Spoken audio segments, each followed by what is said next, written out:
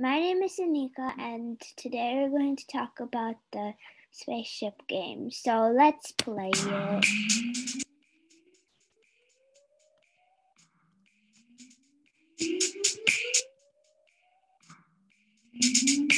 When you click space, the missiles appear. So let's start with the scrolling background. When we play it, this background is scrolling. So it looks like the rocket ship is moving when it actually isn't.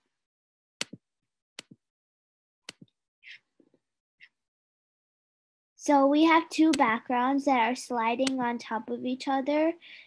If we had only one background so basically the backgrounds are playing from up and down, up and down.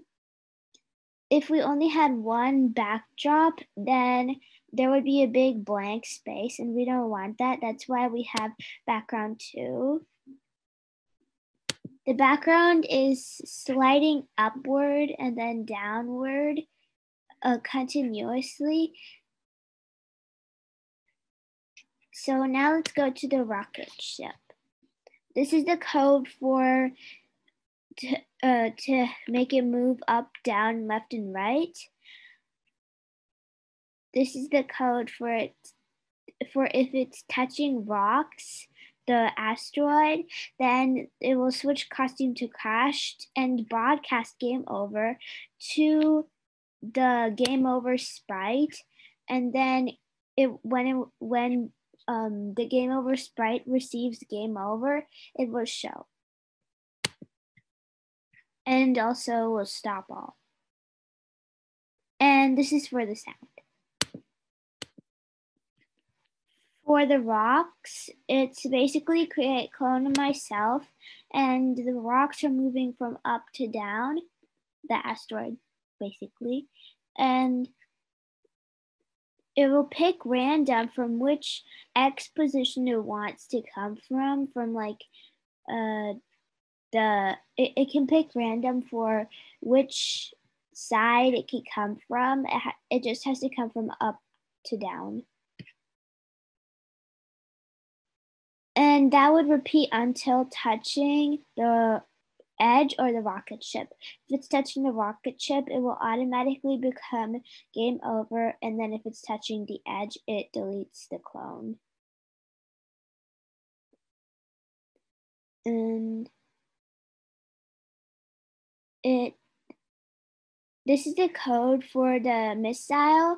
Whenever the missile hits the asteroid, the score changes by 1.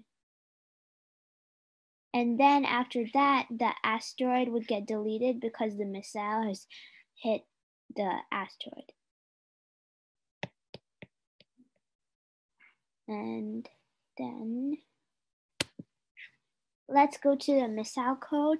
So it's basically when key space press, the missile creates a clone of itself, and then it will go to where the rocket ship is. And if touching the edge, which is on top over here, or if touching an asteroid, it would change Y. So it would change Y by 10 because it's moving upward, unless it was touching the edge or touching an asteroid. And then after that, it would delete this clone.